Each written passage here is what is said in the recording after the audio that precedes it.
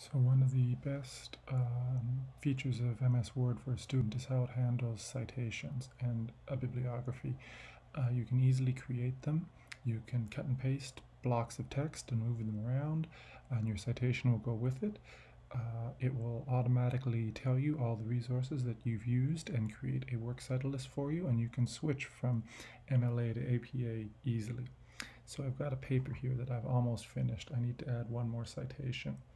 So if I select the references ribbon, I see here it says insert citation. So I can click insert citation and enter the book or enter the journal or enter the website, enter the information from scratch.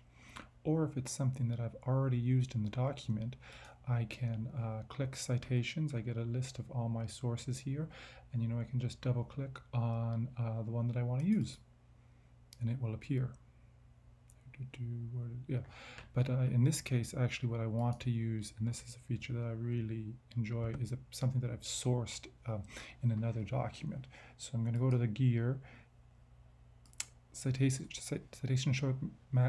source master, and I'm going to take this one that's in my master list, click copy, and now it is in my works cited list for this document.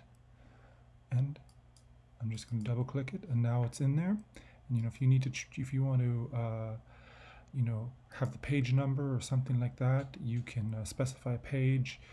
If you have two different articles by the same author, you might want to insert the title so that it's clear. I just right-clicked and select Edit Citation.